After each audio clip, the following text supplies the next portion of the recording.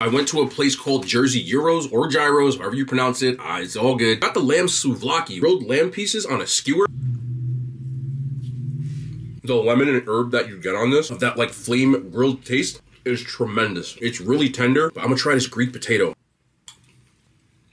Wow, this isn't just plain ass rice, if you can see right there.